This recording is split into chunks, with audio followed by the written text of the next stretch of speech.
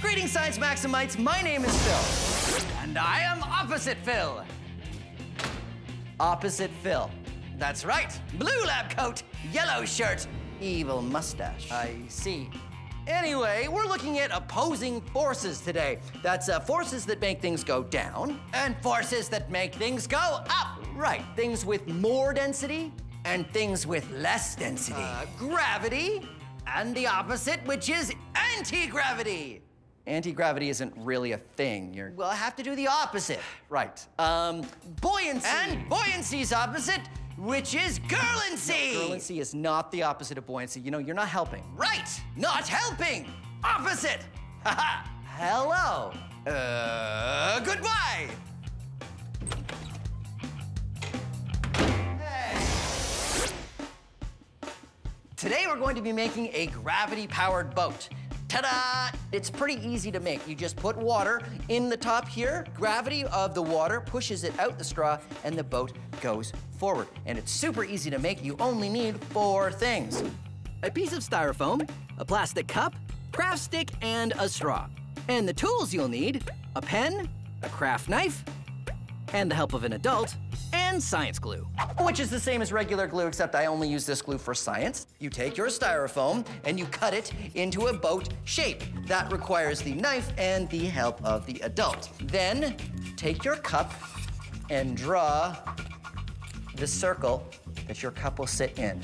And then you want to put 2 slashes with your craft knife in there. Again, get the help of an adult if you need it. And then start carving out the styrofoam with your finger and make a nice little indent just like this for your cup to fit in. See? And then it fits in nice and snug. So then what you want to do is you want to make a hole in the cup. You can use a pencil. The hole has to be just big enough for the straw to fit in. First, you want to take the straw and dig up in this direction so that it will be a nice angle for the water to come out, and then you want to get the straw back up into the cup like that, and then glue it so that it is not going to leak any water. And then in the final step, and this is your choice, you don't have to do this, but you can use your craft stick and you can make a rudder, or if you want, you can make a whole keel, which goes just like that, and it is right in the middle of the boat, and this helps the boat go straight, because sometimes the straw goes off to the side one way or the other. Okay, water-powered boat. Actually, it's a water and gravity-powered boat. You see, what you do is you fill up the cup with water, and the gravity of the water in the cup pushes it out the straw, and the boat goes forward. And this is what it looks like in the water. You fill up the cup, and the gravity pushes the water out that way. The buoyancy of the boat keeps it afloat, and good old Newton's third law, for every action, there's an equal and opposite reaction. The water going out the straw this way pushes the boat that way, and it works pretty well. Whoa, if it's going straight. That's why we have the keel. Check it out. This is the ultimate mousetrap boat. We got 10 mousetraps here. We got our long arm. We have it attached at the right point of the lever, we think. And then we've got two paddle wheels at the back and pontoons. Yes. Yeah, so what do you think, Kayla? This thing is set. It's gonna be awesome? Yep. Okay, ready? Ready? Let's test it. Whoa, it's working. Hey, it's working. It's picking up speed. Yes. Wow. Whoa, mousetrap boat. I mean, it's good. It's good. It's not Science Max good. Yeah. We were hoping it would go faster. Faster or? No, pretty much just faster. Yeah, okay. Obviously, we need to store more energy. That will make the paddle wheels go faster, right? Yeah, so we just have to think about it, right? Like, what's stronger than a mousetrap? Well, 10 mousetraps. That's why we have 10 mousetraps, Michaela. Okay, what's stronger than 10 mousetraps? 11 mousetraps? Like, if we just keep going and okay, it's just gonna get super wide, we have 1,000 mousetrap wide. Enough with the mousetraps. Have you ever seen, like, a rat trap? No. They're huge. Well, hold on. I can just get one from the portal. One rat trap coming up. Oh. Okay, Kim. All right, well, that's fine. And whoa! Wow! Yeah, look at that is a lot bigger. Okay, Huge so snap difference. yours. All right, Is it? Ready?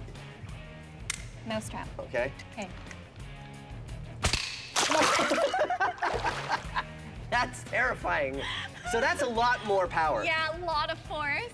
So tell you what, we have a little mousetrap boat.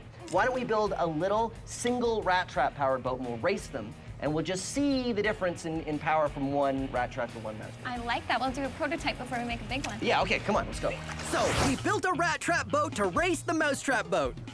And then Michaela and I got a little competitive. Check out the Rat Trap Boat. No, check out the Mousetrap Boat. Mousetrap Boat is better because... Yeah, Rat Trap Boat is better. It's got bigger springs, more potential energy stored in here. And Mousetrap Boat has less potential energy and less springs, but he's got more heart, and he really wants to win. Hey, yeah, I'll tell you what, Phil. Loser jumps in the pool. What? Oh, okay, sure, let's do it. Okay, ready?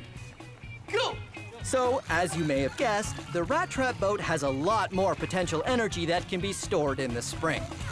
Okay, so Rat Trap Boat is clearly better than the Mousetrap Boat. We make the boat the same way, but we use rat traps instead of mouse traps. What do you say? Love it. Okay, let's do it. Let's do it. Yeah. Wait a second, Phil. What? Fair's fair, you gotta jump in the pool. Okay, fine. Here you go. Hold this.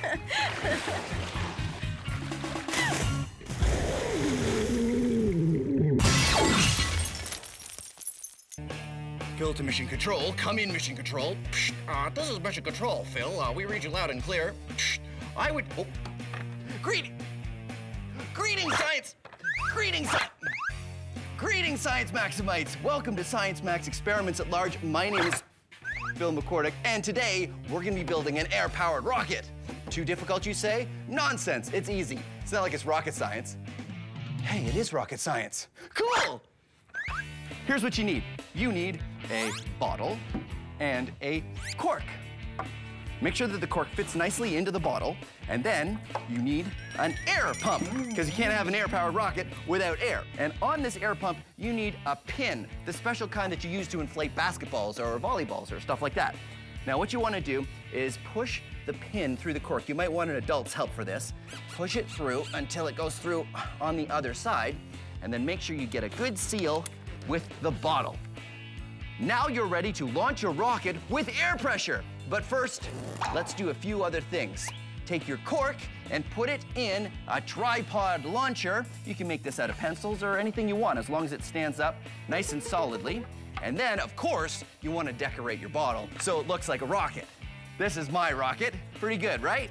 So you stick the bottle on the cork like before, like that. And then you stick the pin in the bottom. And what we're gonna do is we're gonna inflate the bottle with air pressure, and then it's gonna launch. Okay, here we go. You know, rocketry really isn't something you should do indoors. Come on.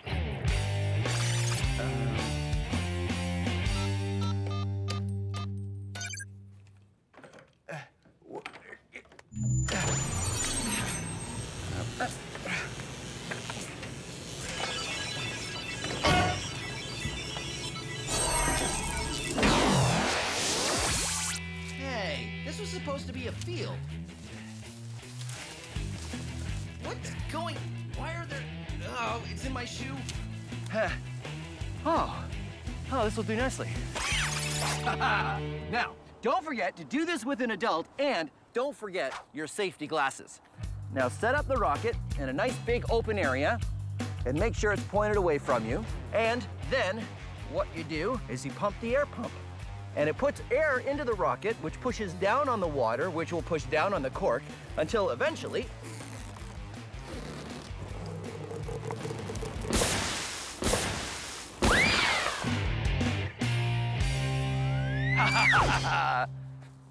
So, be Science Maximites and come up with your own rocket design. Try different amounts of water, different fins, even a different size bottle. Try it for yourself and see if you can get one that goes higher than mine just did.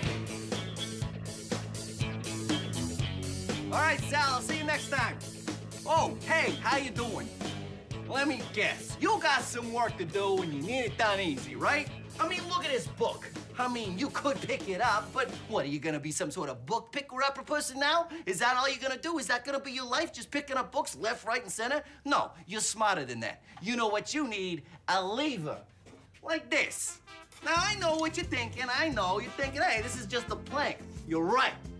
That's because you're smart. A plank can be a lever. All you need is two sides and a place for it to pivot. A fulcrum. It can be anything. Look at this. Bam! Now it's pivoting. I put the book on this side, and then I push down on that side. I'm doing work look easy. Hey, look at me doing this work over here. If I want to do more work, I could move the fulcrum a little bit further over. Now I do lots of work, but I lift the book a lot further. Look at that. Whoa, wow, whoa, yeah. Huh? What do you say? What do you say, huh? Huh? You don't like this lever? Don't worry. Hold on, I got another one for you here. Hey, take this stick. All you need is 2 ends and a place for it to pivot, like this. Bam! Now, it's a lever. This side goes down, that side goes up. Down, up. It's a lever. It's a lever. You want to make a catapult?